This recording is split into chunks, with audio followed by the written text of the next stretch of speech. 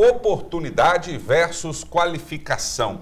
Esse é o tema de hoje aqui no Câmara Debate, pela TV Câmara Uberlândia, nessa semana especialmente dedicada ao mercado de trabalho em Uberlândia.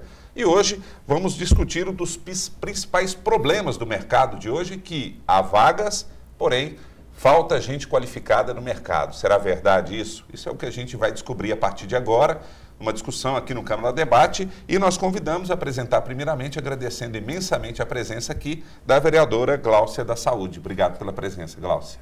Estou muito feliz de estar aqui nesse programa, porque nós, enquanto legislativo, estamos cumprindo a função, que é conversar, né, com a população. Então, esse programa tem sido muito importante. Estou muito feliz de estar com essas pessoas aqui tão qualificadas. Bom, nós que agradecemos. E também aqui a presença do Paulo César Dias, que é coordenador de talentos humanos da Algar Telecom. Muito obrigado pela presença aqui, Paulo. Obrigado, eu que agradeço, né? Para a gente é uma honra muito grande poder falar sobre tão importante tema, né? E de encontrar aqui pessoas que a gente gosta, que a gente admira, né? E conhecer também pessoas novas, e vejo que o tema ele nos dá aí uma amplitude, porque o que mais tem tirado o sono dos empresários é o apagão de talentos, né? O apagão de mão de obra. Muito obrigado. Bom, e aqui o Paulo representando a iniciativa privada, uma empresa de grande porte de Uberlândia, mas aqui representando a iniciativa pública, que é o Cine, Serviço Nacional de Emprego de Uberlândia, a coordenadora Maria de Lourdes Rosa Lourdinha, como é conhecida. Muito obrigado pela presença aqui. Eu que agradeço a presença. Eu vejo um grande momento esse aqui do debate, a gente discutir, levantar ideias e ver realmente o porquê que não acontece, né, esse cruzamento, né? Há tantas vagas e há tantos trabalhadores desempregados. E eu que agradeço, obrigada pela presença. E vereador Lelis Lima, novamente aqui. Muito obrigado pela presença, vereador. Eu inicialmente rendo graças a Deus, pois é uma oportunidade especial.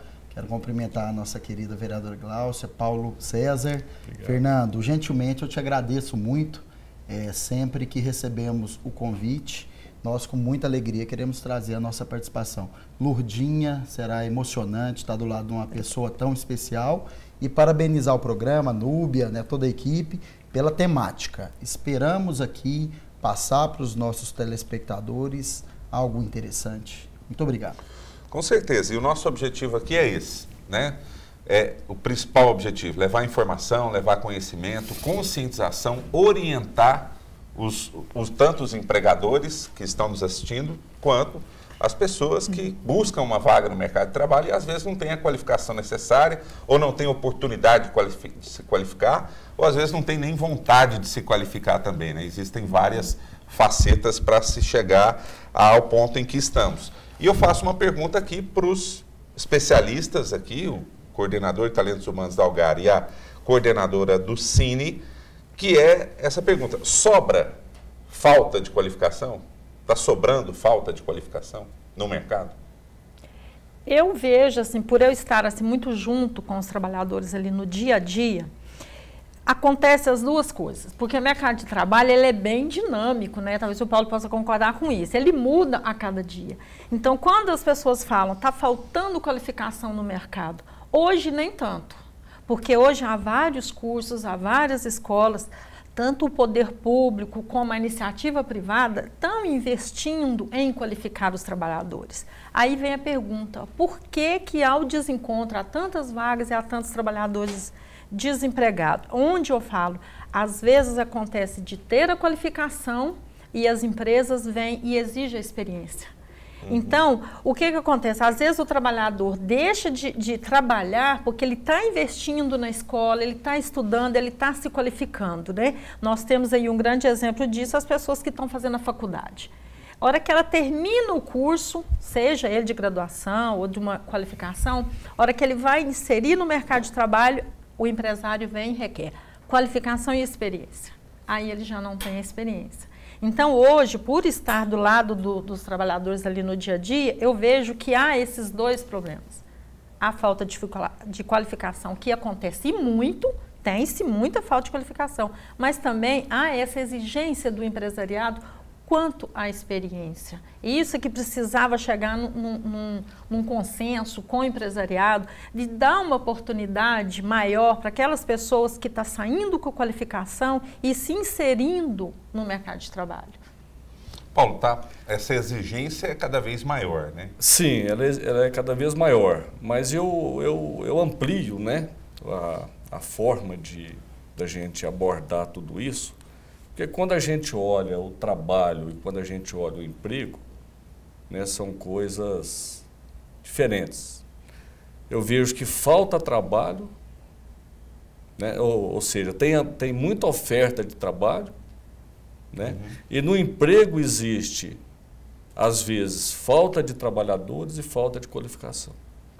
Né? Então, a falta de trabalhadores, se eu quero montar uma indústria de alta tecnologia em um estado ou em algum local que não existe aquele ramo de formação ou pessoas formadas, ali está faltando trabalhadores. Né? Quando eu vou inovar na minha empresa, trazer uma nova tecnologia e eu não tenho pessoas que tenham aquela habilidade, aquele conhecimento, aí sim, aí falta qualificação. Né? Então a gente tem que equilibrar esses dois parâmetros. Se a gente olhar para o mercado informal, que também é trabalho, lá exige a qualificação, mas lá exigem também o conhecimento muito profundo do cliente. Às vezes o que vende, o que dá o sucesso para aquele negócio, não é tanta qualificação. A qualificação, ela inova, ela aprimora, mas às vezes o jeito de um vendedor de coco numa feira livre ou num parque de diversão, o jeito dele se torna ali um excelente profissional de vendas. Né? Ou seja, no caso que você é coordenador de recursos humanos, talentos humanos, de uma empresa que trabalha com tecnologia, já existe uma certa dificuldade maior para se ter profissional nessa área, né? Exato. Além, no caso de uma loja que precisa de um vendedor. O vendedor tem que ter qualificação também. Né? Se exige tudo isso hoje, né? Tanto numa área de alta tecnologia, quanto no tete-a-tete com o cliente, exige uma certa qualificação. Sim, é onde a gente fala que existe os dois lados, né? Que às vezes falta qualificação e às vezes não. Às vezes tem o caso que do trabalhador tem a qualificação e tem a dificuldade de inserir no mercado de trabalho, exatamente porque a empresa está exigindo uma experiência dele. Mas apesar de que hoje, e não por estar na presença da Algar, mas hoje grandes empresas já estão vendo que a experiência já não tem tanto aquele valor que tinha um tempo atrás. Hoje o que vale, o que eles dão mais importância é o conhecimento, é a qualificação. O que é que a empresa vê os requisitos ali do trabalhador, o comportamento dele, né? Vê ali mais o comportamento, a vontade de trabalhar, a vontade de se manter e crescer dentro de uma própria empresa, investe nele e dá o treinamento dentro da própria empresa. Eu estou falando isso da Algar até com a sua presença aqui, porque a Algar é uma parceira do Cine. E a gente vê acontecendo isso no Cine. Quer dizer, eles contratam às vezes a pessoa sem experiência e lá dentro dá o treinamento para o trabalhador lá dentro e forma ele de acordo com as necessidades daquela empresa. Porque às vezes ele tem uma experiência num ramo de uma empresa, mas que não serve como experiência em outra. E isso prejudica o trabalhador. Só que grandes empresas já estão mudando esse conceito. Hoje eu tenho a Algar e tenho outras grandes empresas no Cine que já não exigem experiência. Mas isso é uma em 100, 200 empresas. Elas exigem do trabalhador, exigem a qualificação, exigem a experiência. Quer dizer, uma coisa acaba que prejudica o mercado de trabalho em si. Porque é tanta empresa que vai ficar com a falta do trabalhador e o trabalhador que vai ficar tentando inserir no mercado de trabalho e não consegue. É uma coisa que prejudica os dois lados. Ela tocou num ponto importante aqui, que é justamente essa questão da empresa qualificar o funcionário. Isso retém a pessoa? Retém. É uma das formas de retenção. Né? Normalmente, quando a gente contrata pessoas, nós contratamos primeiramente olhando valores, né? Olhando valores pessoais. E os valores pessoais a gente aprende na escola, a gente aprende no berço, a gente aprende na cidadania, a gente aprende principalmente com exemplos, né? E com exemplos que a gente obtém aí dos líderes, dos nossos representantes na Câmara, prefeito, enfim. Então, o exemplo, ele ajuda a formar o cidadão. Se você tem um cidadão que ele tem os valores calcados em itens concretos, ele, logicamente, ele vai ter um potencial e uma facilidade maior de aprender a função, né? E a maioria das empresas, né, quando a gente olha em termos de pesquisa, a gente não demite as pessoas, às vezes, por falta de especialização, por falta de qualificação. A gente demite por desempenho, né, demite por valores, demite por comportamento, ou demite também por inadequação. E a mesma coisa a gente observa, não posso dizer isso de uma forma geral, o trabalhador também demite a empresa. Uhum. E muitas vezes ele demite porque ele não se adequou àquele ambiente ou porque ele não se adequou àquela exigência, né? E hoje a opção é uma opção de escolha. E acontece também de... Pois não, Gláucia? Não, eu queria por dizer um favor. pouquinho assim, a questão do trabalho é uma coisa tão importante, né? Tem aquela frase, o trabalho dignifica o homem, mas é porque é muito importante mesmo na vida das pessoas. E eu acho que desde criança, o Paulo falou um pouco isso, essa formação desse indivíduo, né, personalidade, tudo. Quer dizer, desde criança nós não somos preparados para o mercado de trabalho, né? Então a questão de ser orientado mesmo, desde criança, muitas coisas nós não sabemos. Direitos, deveres, que a gente tem que contribuir para ter os benefícios. Então, a gente não é orientado no nosso dia a dia. E na escola, o processo educacional é muito importante, né? Porque você você vai se formando para desenvolver aquele papel naquele lugar, né? Esse conjunto de coisas importantes. E outra coisa que eu estava pensando, porque nós temos aqui representante que lida com o trabalho, né? Na empresa, privado e o público, né? Então, quer dizer, que depende muitas vezes de boa vontade das pessoas, né? Que nós temos duas pessoas que têm esse, né, talento, essa questão de estar trabalhando com a questão do emprego. Mas a responsabilidade é do gestor público, quando você atinge todas as pessoas, né? Então, o Ministério do Trabalho, por exemplo, né? Que você vai... Tem alguém que tem que gestar. Vou dar o exemplo da saúde, por exemplo, né?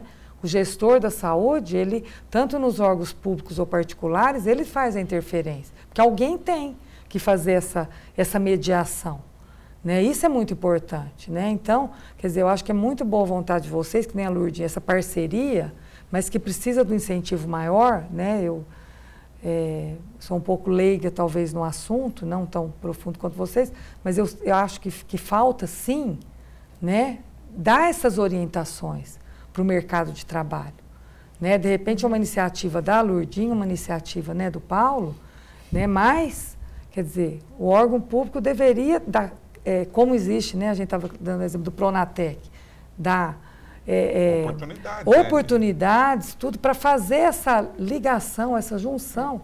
Olha, o mercado está precisando disso, então nós também vamos oferecer isso, né, através do processo educacional, tudo, e fazer esse elo de ligação para que possa desenvolver o nosso país. Né? Sem dúvida. Eu até acompanho assim, o mesmo raciocínio, muito bem colocado pelo Paulo, né? Uma premissa importante. Hoje, a empregabilidade, no mundo contemporâneo, no mundo da rapidez da informação, via internet, mas eu achei muito bem colocado, muito feliz, porque nós devemos retomar a questão histórica, que é justamente a questão educacional. Então, Fernando, né, e para todos nós aqui, nós lembramos perfeitamente como era no passado, há 40 anos atrás, que nós começávamos mais cedo a ter contato com oportunidades de trabalho. Falávamos, né, com a grata satisfação de ter feito uma pós-graduação em gestão de pessoas, né, e coaching. A gente conheceu um pouco mais de perfis, que ao longo do tempo, o perfil do trabalhador, o perfil do empregado, colaborador de hoje, passaram-se por gerações X e hoje são gerações Y, ou seja, é um termo técnico, mas são gerações que querem muito rápido uma ascensão de uma carreira política. Só que eu quis ponderar aqui, parabenizar a satisfação da fala de Paulo, com a vereadora Gláucia também, onde dizer que o fator é educacional, é de berço, é princípio. Se você respeita seus pais, respeita autoridades perto de você, respeitar o seu chefe, torna mais claro. Você cumprir a sua missão como colaborador de uma empresa, pequena, média, grande, fica mais fácil. Então a gente só faz uma referência assim, que é comum para todos nós aqui, ter uma experiência com a infância, onde nós podia, né? Hoje tem a legislação, a vereadora Gláucia lembrou bem da legislação, que hoje ela é um pouco assim, que acompanha mais de perto, que a criança ela não pode estar sendo inserida numa oportunidade de trabalho, mas de repente não vinculada a ganho, não a trabalho, mas pelo menos como experiência. O aprendizado. O aprendizado, que isso carrega para o resto da vida. Né? Eu acho que é muito importante, né, o que a Gláucia falou e o que o Leris também abordou, né, são duas coisas. Normalmente, quando se fala de falta de qualificação, a gente atribui a culpa à educação, né? Ou a falta de educação. Ou a falta de educação. E às vezes é muito cômodo a gente jogar a culpa para o Estado. Não, é o Estado que não dá educação, é o governo que não dá educação, né? Mas a gente tem experiências, né, e exemplos aí exitosos de quando se juntam com boa intenção a iniciativa pública privada e iniciativa pública, iniciativa privada, e os órgãos que nós temos, e nós temos órgãos em abundância, eu posso dizer, né, que não faltam recursos, às vezes o recurso não é somente o dinheiro, o recurso está em você ter um bom professor, em você ter uma boa estrutura, ou de pelo menos você ter vontade de fazer aquilo acontecer. Ou ter uma tecnologia, né, que você estava falando. A tecnologia, né? A tecnologia, ela sustenta tudo isso, ela vem como uma ferramenta para poder sustentar tudo isso. Ela falou do Pronatec, né? É um exemplo, gente, extraordinário o que nós estamos vivenciando, que é conseguir formar pessoas com dinheiro do governo, dinheiro dos sindicatos, dinheiros da empresa, mas depende muito da vontade do trabalhador. Ou daquele jovem que vai... Ou daquele jovem, ou daquela pessoa. Bom, a gente vai falar sobre essa questão de vontade no próximo bloco. Eu vou chamar um intervalo aqui. O tempo desse primeiro bloco encerrou, mas com um ponto interessante aqui, citado, que é essa questão da vontade. Eu tenho um dado aqui e vou passar ele no comecinho do segundo bloco para a gente recomeçar a discussão aqui. Você que está em casa, não saia daí. Câmara Debate vai para um rápido intervalo e voltamos já já.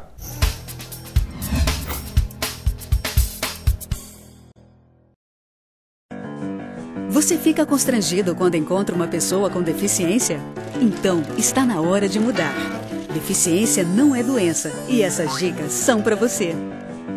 Ao caminhar com uma pessoa que tem deficiência física, procure acompanhar o passo dela. Mantenha muletas ou bengalas sempre próximas. Se presenciar um tombo, ofereça ajuda, mas antes pergunte como fazer. E ao planejar um passeio, verifique antes se existem barreiras que possam impedir a passagem do cadeirante, como escadas e banheiros não adaptados. Se o local não estiver preparado para receber um deficiente, recomende ao proprietário que faça as adaptações. Cidadania é saber conviver com as diferenças.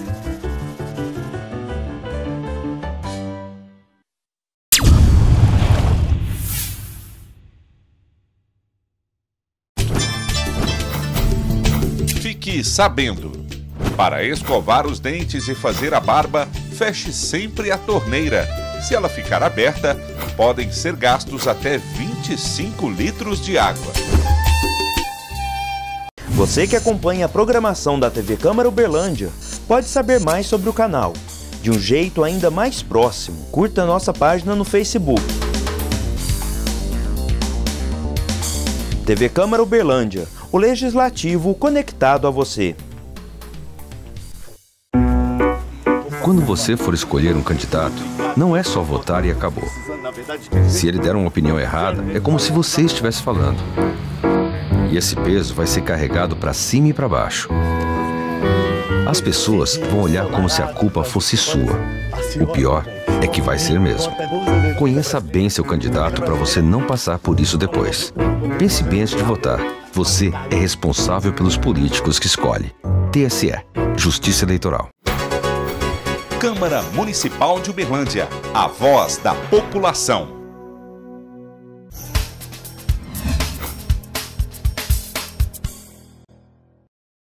Estamos de volta. Câmara Debate hoje falando sobre oportunidade versus qualificação no mercado de trabalho. E é um problema não só de Uberlândia, mas de todo o Brasil. E aqui, dois pontos interessantes que surgiram aqui no primeiro bloco, que, ao meu ponto de vista, ao meu ver, acho que vale aprofundar um pouco mais. Que é a questão da qualificação interna do funcionário.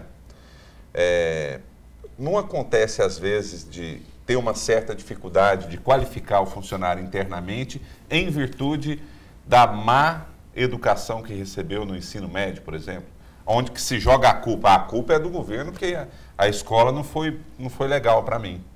Eu não aprendi direito lá o que tinha que aprender e hoje eu passo dificuldade dentro da empresa. Acontece muito isso? Acontece. Eu vejo uma diferença muito grande, né, do que é a academia, do que é a escola, do que é a prática, do que é a vida real, né? Eu fui estudante sempre, você é um estudante, então a gente lê muito, estuda muito e quando vai para a vida como ela é muito diferente.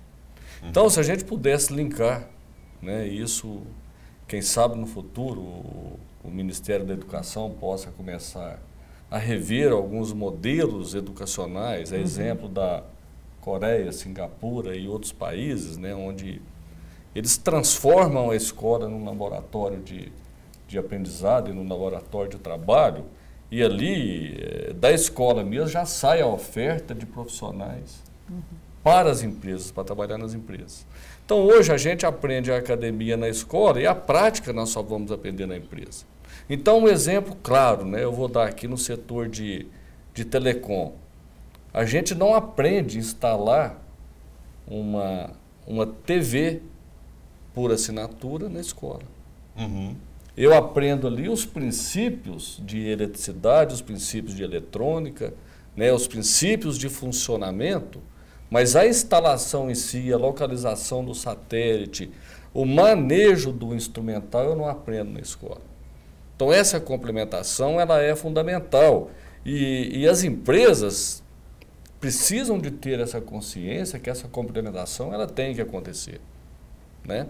E um dos pontos que a gente percebe, né? Se você quer aprimorar as pessoas, aprimora com curso técnico, com curso específico, com intercâmbio, com visitas a outras empresas, com troca de informações. Eu acho que um programa deste permite a gente gerar um aprendizado, a gente aprender. As empresas investem muito, porque a tecnologia, a gente está sempre correndo atrás dela. Né? Uns 4, 5 meses atrás eu comprei um iPhone 5S. Agora já saiu 6. Pô, já estou ultrapassado. Né? Já estou ultrapassado, já estou me sentindo que eu já estou ultrapassado. E a tecnologia é assim. E vou dizer um outro dado aqui, né? Muitas vezes a gente tem que desligar ou remanejar pessoas qualificadas. Mas às vezes ainda elas não conseguem acompanhar essa mudança tão rápida. Né? O nobre vereador falou aí da carreira XY, né? Eu, na minha casa, eu convivo com as 3. Agora você imagina, eu sou carreira X, mas lá eu tenho a Y, eu tenho a Baby Boomers, né? Então, a gente convive com tudo isso, então minha casa é uma loucura. Porque cada pessoa está num estágio diferente, cada pessoa tem uma necessidade, né? Tem uma necessidade diferente. Eu vejo que o grande desafio, além dos aspectos da gente conseguir formar, é o aspecto de motivar e estimular essas pessoas para ter valor naquele trabalho. A gente entende que nesse aspecto aí também, que o talento, hoje a gente vê uma busca por qualificação, essa questão do versus, né? Qualificação versus oportunidade. A gente vê aí a juventude, né, citando mais uma vez, muitos jovens, talvez, eles não se preocupando em entrar numa carreira que realmente faz parte da sua vida. É questão de talento, todo ser humano é dotado de talento e ele tem que canalizar, realmente, ele tomar a sua própria escolha, baseado assim, um exemplo, 30 anos depois, a gente faz sempre essa comparação, não adianta entrar num curso, escolher uma faculdade, fazer pós-graduação, doutorado com uma área, às vezes, que não é afim com o seu perfil. Então, o que eu também lembro uma fala, quando tem que dispensar uma pessoa qualificada. Daí isso é complicado, porque a gente vê, às vezes, pessoas que são capazes, mas ela não consegue canalizar, não trabalha em grupo. Então, sem dúvida, a gente está muito feliz de debater aqui, está sendo realmente uma outra pós-graduação que eu estou tendo aqui na área do trabalho. Mas, assim, trazendo, para fechar aqui, essa questão do poder público, né? Nós já ouvimos aqui nessa questão a questão do Pronatec. O município, nosso município, ele está sendo realmente muito prestigiado, porque é um programa que pegou, vamos falar assim, é um programa de nível federal, que realmente aquele município que soube lidar bem com esse programa, com esse projeto, onde é um projeto simples, que realmente está valorizando a pessoa que quer se qualificar. Direto é comum, né, nós do poder público encontrarmos com pessoas que estão cursando hoje nível superior porque foram motivados. Professor Paulo, motivação, é isso que a pessoa precisa. Ela não adianta, talvez, o nível salarial. É comum a gente perceber pessoas que abriram mão relativamente de um ganho muito grande. Pessoas abrirem mão de 15 salários mínimos porque aquilo ali não encaixou, aquela carreira não trouxe benefício, não trouxe felicidade. Então, às vezes, né, esse tema ele é muito profundo, que mexe realmente com questão financeira, talento, princípios, alegria, contemplação, sonhos.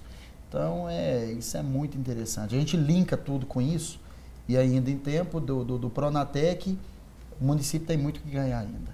Através do Pronatec, o Protrabalho também, que é uma marca, né, do nosso município, que vem aqui, com certeza, dar mais oportunidade, né, de carreira.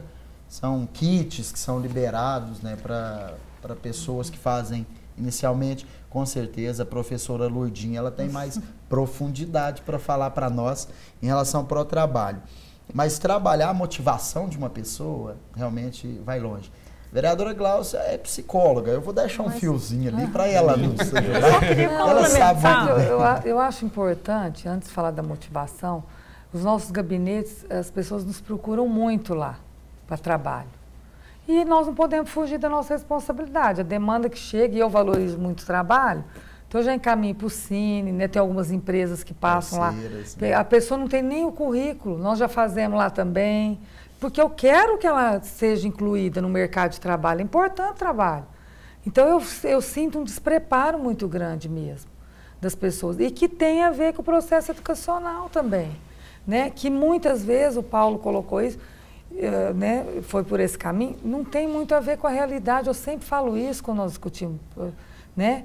A ver conteúdos ali, por que a criança está aprendendo sobre eletricidade? Onde que ela vai aplicar aquilo? O que tem a ver com a minha vida? Daí vem a motivação também, aquele interesse. Eu transformo na minha realidade. Eu vou no supermercado, como que eu faço uma compra, né? Isso vai formando a personalidade da pessoa e ela vai tendo bagagem, vai tendo segurança, vai aumentando a autoestima para que ela possa, né, ser inserida, para que ela possa estar incluída na vida, estar sendo responsável, né? Então isso é muito importante. Sim, mas eu ainda volto, concordo assim, com vocês, com todos vocês, quando falam que é uma questão educacional, é uma questão cultural também, né? Até porque eu volto naquele ponto, as empresas precisam entender que precisam dar oportunidades àqueles que estão se iniciando no mercado de trabalho. Esse é um grande gargalo que tem no mercado de trabalho, é a exigência da experiência. Como é que um trabalhador aí está acabando de sair da faculdade se insere no mercado de trabalho, sendo que o mercado está exigindo dele uma experiência e ele não tem? Entendeu? É um dos problemas, né? Até na própria entrevista, você tem experiência? Não, mas então não precisa. Tá, mas como eu vou ter experiência se você não me contratar? Exatamente. Não me dá a oportunidade de ter experiência. É interessante, só uma comparação muito rápida, mas é impossível a gente não lembrar das academias fora da América do Norte, né? Volta e meia a gente assiste filmes aí de Harvard, tem que usar os exemplos outras mesmo. universidades, Colômbia, me corrijam se não está certo, mas a gente vê lá que aprimora antes do aluno entrar. Isso. Na faculdade ele já é motivado a saber se ele vai escolher o direito, se ele vai escolher a engenharia. Então o modelo, né? Aqui é claro, a gente não vai pejorar nenhum, mas o modelo, isso aí é cultural, o dia a dia, são questão de décadas, né, atrás.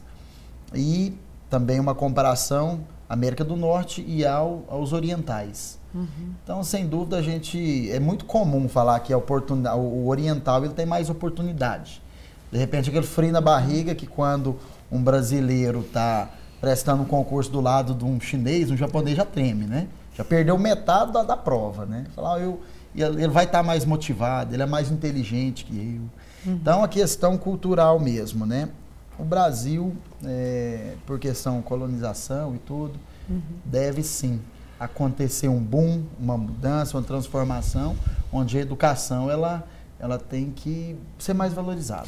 E para você desenvolver o papel, você, que nem eu estava outro dia num debate aqui, primeira vez que eu sou vereadora, nunca tinha sido. Então, estou desenvolvendo um papel. Mas eu tenho quantos anos atrás, né? Tenho uma faculdade, fiz curso de política. Então, já comecei um papel com um monte de outras coisas. Então, é importante isso que a Lourdinha está falando. Eu estou iniciando agora o mercado de trabalho. Mas ontem eu conversei com uma pessoa, eu falei, nossa, eu quero essa pessoa aqui comigo. Ela tem era vendedora. Ela tem todo um perfil para estar trabalhando aqui. Por tudo que ela já tinha feito na vida dela. Com a família dela, com os filhos dela, você entendeu? No trabalho onde ela está empregada, mas ela quer crescer. Falei, olha, a pessoa, né, motivada para estar aqui, tudo. Então, quer dizer, é a primeira vez, eu tenho que desenvolver. Para eu desenvolver aquele papel, eu tenho que estar nele, eu tenho que me relacionar com ele, para eu aprender, né? Então, isso é importante. Mas eu tenho uma bagagem que eu me aperfeiçoei, que eu me capacitei, para eu estar desenvolvendo. O Paulo podia falar, porque ele trabalha com isso. Se me permitem, né? Eu posso falar isso de cadeira, é uma das coisas que me entusiasma e até me emociona, né? Quando eu comecei a minha carreira, eu comecei como menor aprendiz. Eu não sabia nada, simplesmente eu não sabia nada. Era um molecote, né, recém-saído aí das fraldas e não conhecia nada. E eu tive alguém que me deu a oportunidade, que acreditou em mim. Mas na época, quando houve essa crença em mim, acreditou pelos meus valores, né? Então hoje, grandes programas de sucesso que nós desenvolvemos lá na organização, começa com o menor aprendiz, né? E o menor aprendiz, essa lei do menor aprendiz de 5%, que os empresários, a maioria dos empresários enxergam isso como sendo um ônus e uma obrigação legal, puxa vida, existe uma miopia que ali está uma grande fonte de oportunidade de formar pessoas, formar grandes talentos e formar grandes empreendedores, né? Então, quando a gente pega aquele menino, e aí não adianta querer dele experiência, né? Exige só dele alguns aspectos: disciplina, organização, planejamento, respeito acima de tudo, né? E que ele possa também acreditar naquilo que ele está entrando. Aí, gente, é só dirigir, é só desenvolver, é só acompanhar, é só dar direcionamento, que lá na frente ele vai ser, né, um profissional brilhante. Se a gente pegar aí, então vamos pegar umas outras modalidades, né? A modalidade do estagiário, né? Então, assim, a gente joga pedra nas faculdades, mas também a gente, às vezes, não dá muita oportunidade para o estagiário na organização. Então, o estagiário, ele já traz para a gente uma bagagem, um conhecimento, uma visão, e o que é de bom no estagiário, ele não tem o vício daquela empresa ainda.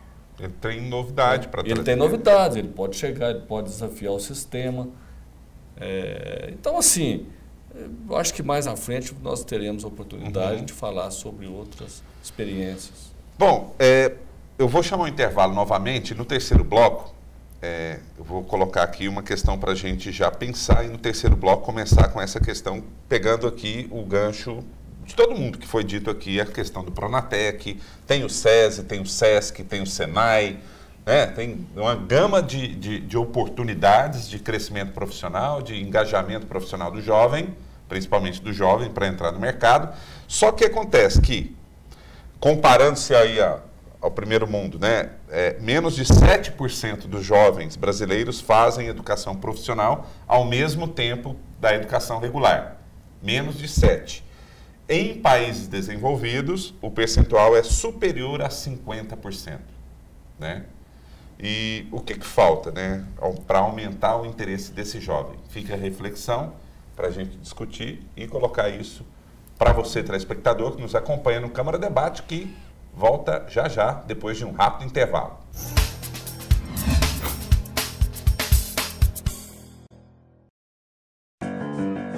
Você fica constrangido quando encontra uma pessoa com deficiência? Então, está na hora de mudar. Deficiência não é doença e essas dicas são para você. Pessoas com deficiência intelectual levam mais tempo para aprender. Mas isso não significa que sejam incapazes. Elas podem e devem estudar e trabalhar. Existem mais de 200 tipos de deficiência intelectual. A síndrome de Down é uma das mais conhecidas. Não seja superprotetor. Se a pessoa com deficiência for uma criança, trate-a como criança. Se for adulto, trate como adulto. Ao pedir alguma coisa, se ela não conseguir fazer, mostre um modelo e certifique-se de que foi compreendido. E o mais importante, respeite o ritmo dela. Cidadania é saber conviver com as diferenças.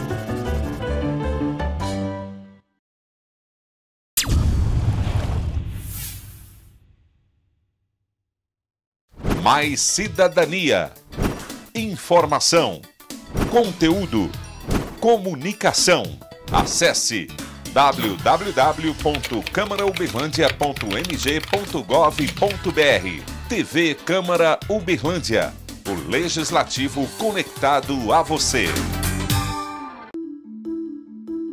Votar parece ser muito simples, fácil e seguro. E é mesmo, dá para fazer em poucos segundos. Mas você não imagina o trabalho que existe por trás disso. Em todos os 5.570 municípios do país, são instaladas cerca de 530 mil urnas eletrônicas.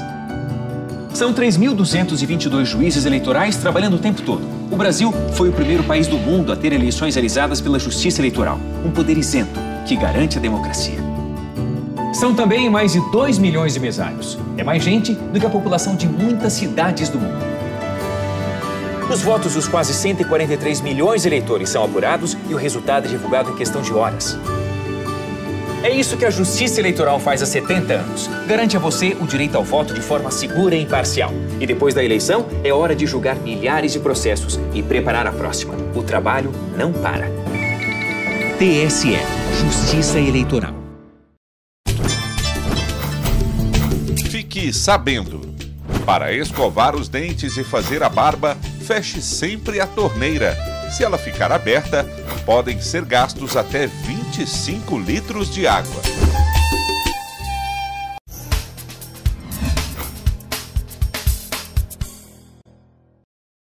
De volta aqui pela TV Câmara Uberlândia, o Câmara Debate, hoje falando sobre oportunidades no mercado de trabalho e a falta de qualificação, falta de mão de obra qualificada.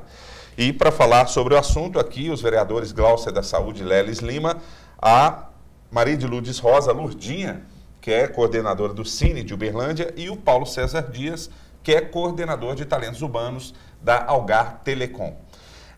No finalzinho do segundo bloco, eu passei um dado aqui interessante, que menos de 7% dos jovens brasileiros fazem a educação profissional, né, o SESI, o SENAI, o Pronatec, enfim, ao mesmo tempo em que a educação regular, enquanto está de manhã na escola, à tarde com uma atividade complementar profissional. Já em países desenvolvidos, o percentual é acima de 50%. na opinião dos senhores aqui, das senhoras, né? O que falta para a gente chegar lá? Falta incentivo, falta conscientização, falta campanha ou falta vontade do nosso jovem mesmo? Essa geração Y que não quer saber de responsabilidade, será? O que está pegando aí? Fique à vontade. Eu vejo assim, né? Quando a gente olha a geração Y, a gente tem até que segurar. Porque a geração Y ele não tem limite. Né? E a geração Y, ele consegue informações, porque tudo está disponível para ele na rede, né?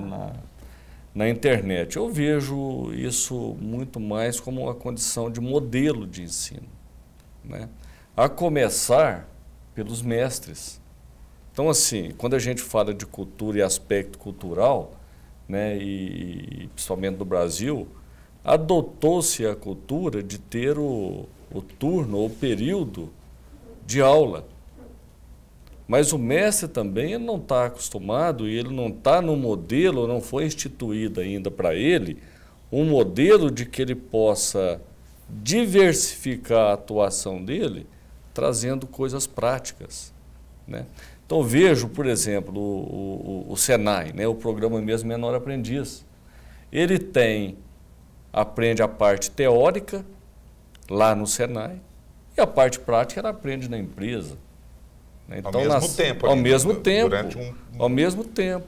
Durante um dia de trabalho. Ao mesmo tempo. Então a gente consegue ter aí uma precocidade no processo de formação daquele profissional. Né? O que a gente levaria aí 4 anos, a gente faz com 18 meses. E ele já sai em condições de operar naquela organização. E dá para ele descobrir a aptidão dele ali, né? E dá para descobrir, mas para isso ele precisa. Mas para isso ele precisa de ter incentivo, porque o incentivo, né? E a gente faz com pouca coisa, isso não custa caro fazer isso. É uma bolsa para que ele tenha condições de transporte, para que ele tenha uma condição de alimentar, né? Alguma coisa. E até, em muitas famílias, ele ajuda em casa. Né? Em muitas famílias, esse menino, esse jovem, ele acaba provendo alguns recursos para casa. Então, gente, se a gente pega esse modelo, expande, né? E assim, se a gente for pensar muito grande, né? Eu acho que vale a pena o Brasil ainda chegar ao primeiro mundo. E já tem umas iniciativas que é a Ciência Sem Fronteiras. Ciência Sem Fronteiras é isso. Então, hoje a gente é ínfimo a nossa participação ainda no Ciência Sem Fronteiras, né? Quando a gente compara com os países do primeiro mundo, a distância ela é astronômica. Eu acho que isso só nos motiva e nos dá força para poder implementar e buscar mais. O próprio disparate aí na porcentagem que foi apresentada pelo Fernando, comparar 50% com 7%, e aí o telespectador que está nos acompanhando, que espero aqui que nós estejamos dando uma contribuição especial, porque tem pais de alunos, pais de menores aprendizes.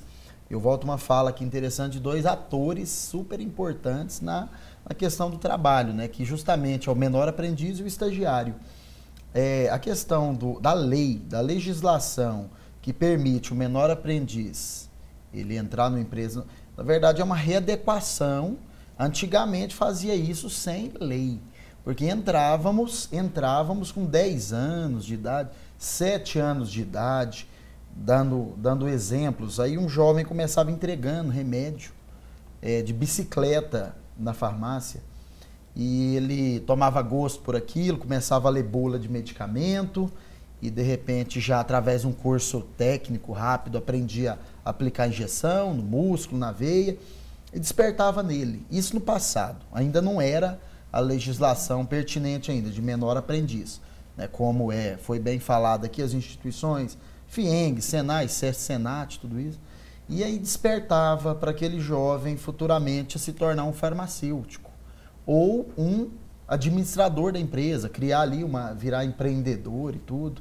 Da mesma maneira, outro exemplo, só 2, de repente ele começava na oficina mecânica, desmontava peça, lavava peça, com oportunidade ali com 5, 7, até 6 anos de idade. A gente via muito isso no passado. E através daquele contato com o mercado de trabalho, com a equipe, despertava nele ali uma vontade por cursar o curso, né, para fazer o curso de engenharia mecânica. E cursou. Então, eu acho interessante, eu só quero deixar essa ponderação aqui em relação às oportunidades. Muito sensibilizado aqui e pareando a ideia da Lourdinha Rosa, dizendo que hoje é difícil o jovem que às vezes ele é cerceado pela própria família, ele não começou, ele só estudou, fez um ensino fundamental, ele chega a 18 anos, ele nunca trabalhou. E aí, hoje a facilidade, falei aqui nos bastidores com a Lourdinha, hoje o acesso ao ensino superior está muito facilitado. Isso aí é difícil esconder isso. Que antigamente, há 20 anos atrás, cursar uma faculdade era muito mais difícil. Era um sonho, né?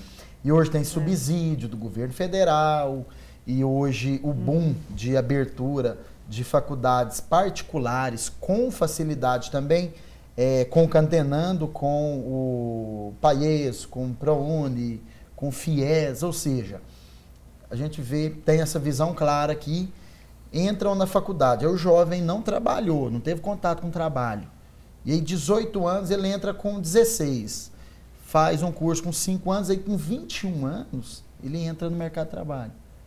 Aí com 21 anos, de repente ele nunca teve contato válido ali, né? Outro ator importante é o estagiário. Se ele aproveitou, né? Muitos de nós aqui tivemos essa benesse, né? do estágio, isso é muito interessante. Aí depende também, uma lacuna, se o estagiário vai dar valor ou não.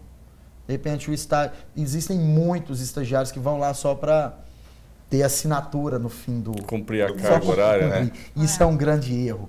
Aqui a gente remete a responsabilidade para você, estagiário que está nos acompanhando, aproveite, garre mesmo com vontade, porque ele possivelmente poderá se tornar um sócio majoritário daquela multinacional, ou um sonho de todos aqui, né, fazer parte do grupo Algar Telecom, né, um sonho de muitos uberlandenses, né? Então, na verdade, é abraçar as oportunidades. Hoje, a facilitação ao ensino superior está, sem dúvida, está muito mais tranquilo.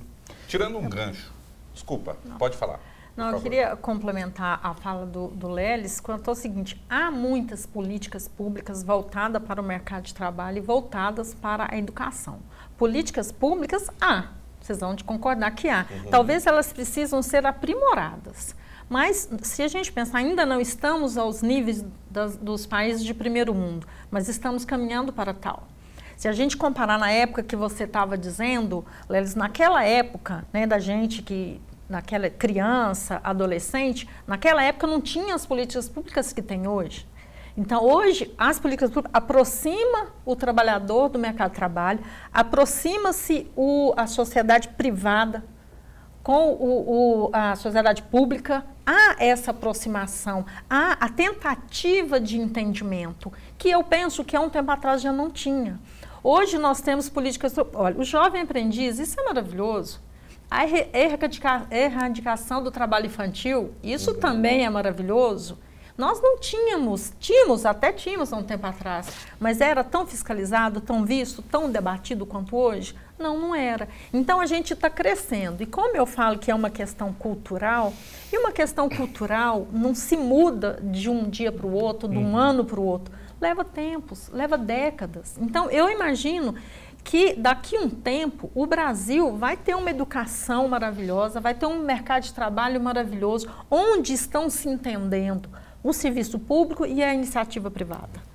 Porque já está acontecendo isso. Eu tenho lá com a gente no Cine grandes empresas que a gente oferece o curso, que lá também a gente faz inscrição do Pronatec, que a gente já chama a empresa, vem assistir, venha participar das aulas, venha acompanhar as aulas, acompanhe os alunos que estão estudando. Já aconteceu cursos, quando chegar no final do curso, quase todos estavam trabalhando, porque a empresa buscou ali dentro. Então, essa aproximação é um grande passo. Agora, como é uma questão cultural, começa dentro da própria casa, dentro dos pais, dos irmãos, é da família, né? Que a família tem que instruir aquele filho, o adolescente, o pré-adolescente, o adulto, que ele tem que se preparar tanto na área da educação, mas na área emocional, comportamental, que o Paulo tanto disse aqui, para ele entender que logo em seguida, ou com 21 ou com 18, 14 anos, seja do menor aprendiz, ele vai precisar trabalhar. Ele tem que mudar a questão cultural do brasileiro, que para se sobreviver precisa de trabalhar e não pegar outros meios. E isso tem se debatido muito com o jovem. O jovem tem que trabalhar. O menor aprendiz é uma coisa maravilhosa. Onde o Paulo disse, é uma miopia para aquela empresa que não está vendo isso, né? Porque ela faz bem para a empresa e para a sociedade em si. Porque se não tem ali o menor aprendiz, se não coloca ali o adolescente no mercado de trabalho com uma visão de crescimento, de melhoria de vida, ele vai partir para outros meios. Com certeza. Com consequências para a própria sociedade. Então, nós estamos crescendo, nós estamos evoluindo, né? Essa é uma boa notícia, né? Bom, infelizmente o tempo é curto, né? Já estamos no final do programa e um assunto delicioso como esse, que gera muito horas e horas de discussão, e principalmente com pessoas qualificadas aqui para falar sobre, eu tenho certeza que o nosso telespectador, ele vai aproveitar bastante o que foi dito aqui e fazer algo para mudar a sua vida lá. Mas eu queria deixar uma consideração final, uma orientação, enfim, fiquem à vontade, cada convidado agora, para uma consideração final. E eu começo com a Gláucia da Saúde, já agradecendo a sua presença aqui, Gláucia. Muito obrigado. Eu agradeço. Com certeza nós tivemos grandes avanços, sim, né? Eu concordo. Mas ainda falta muito, né? Falta essa sintonia ainda.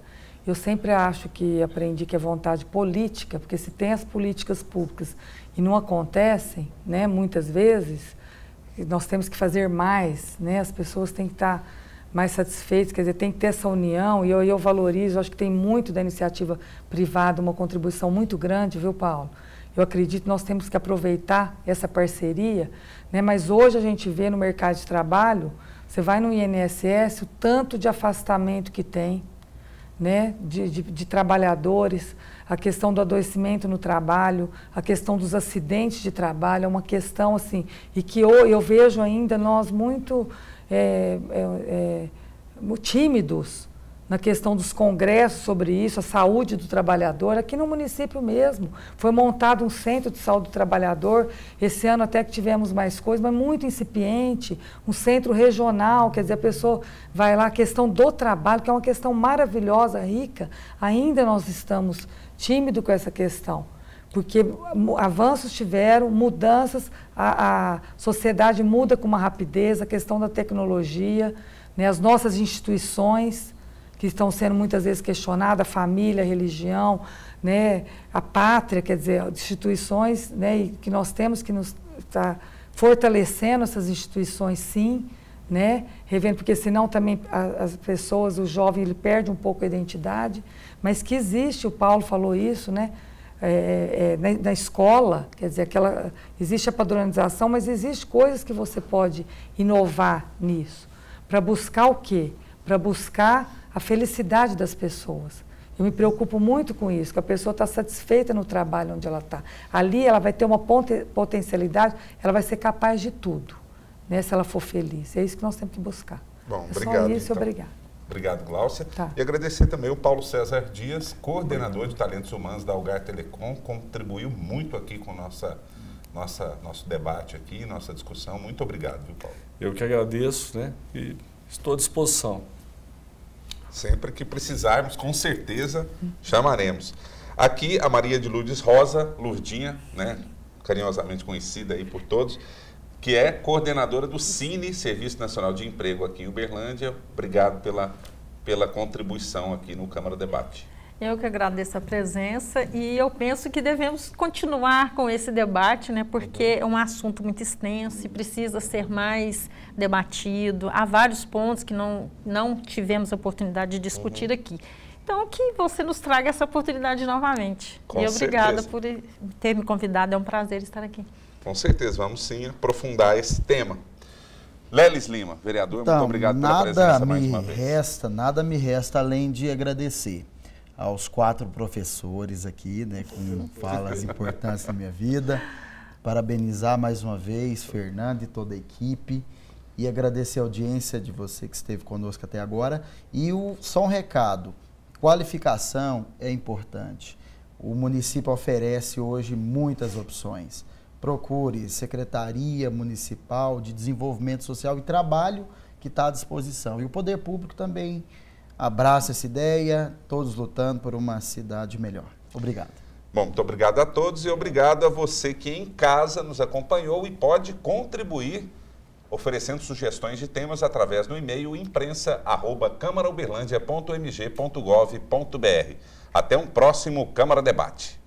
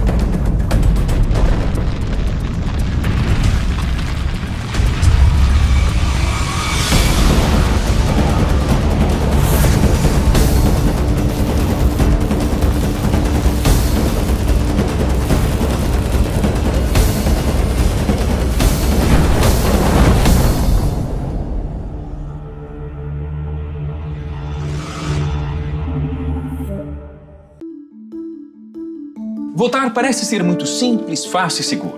E é mesmo, dá para fazer em poucos segundos. Mas você não imagina o trabalho que existe por trás disso. Em todos os 5.570 municípios do país, são instaladas cerca de 530 mil urnas eletrônicas.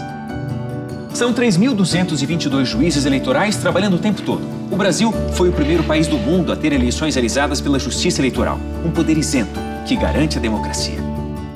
São também mais de 2 milhões de mesários. É mais gente do que a população de muitas cidades do mundo. Os votos dos quase 143 milhões de eleitores são apurados e o resultado é divulgado em questão de horas. É isso que a Justiça Eleitoral faz há 70 anos. Garante a você o direito ao voto de forma segura e imparcial. E depois da eleição, é hora de julgar milhares de processos e preparar a próxima. O trabalho não para. TSE, Justiça Eleitoral.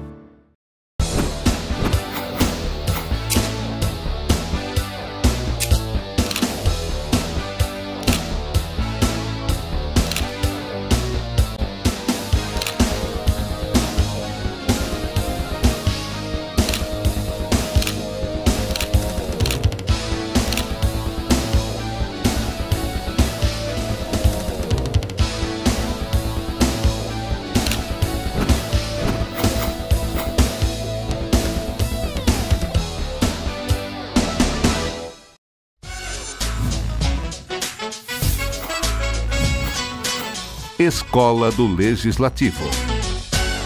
Inaugurada em 30 de junho de 2013, a Escola do Legislativo avança contribuindo para a construção de um novo tempo na história da Câmara Municipal de Uberlândia.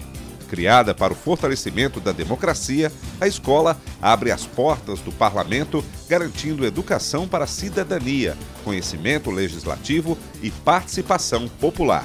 Sou voluntário a participar de todos os cursos. É interativo, é claro, né? Espero que possa ter mais vezes. Educar não é simplesmente a questão de sentar no banco e ouvir alguém falar, mas é uma questão de se preparar para uma vida melhor, para uma condição melhor para a nossa sociedade. E a Escola do Legislativo tem um papel fundamental. Em poucos meses de trabalho, a Escola do Legislativo promoveu 48 cursos, palestras e eventos regionais que contaram com a participação de mais de 3.000 inscritos nos eventos realizados no plenário da Câmara Municipal de Uberlândia. Hoje a grande importância é a informação. Então, quanto mais informação, mais conhecimento. Acho que a sociedade muitas vezes reclama, mas ela também não participa. Então essa é a oportunidade da participação de todos. A iniciativa é brilhante e o Ministério Público aqui veio representado por mim e alguns outros colegas com o objetivo de mostrar qual é a atividade do Ministério Público e a relação que ele detém com o Poder Legislativo.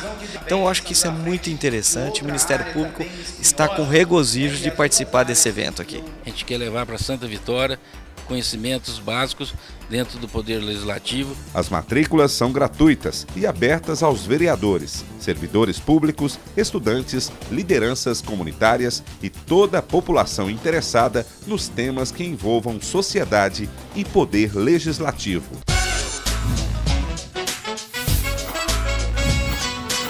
Escola do Legislativo.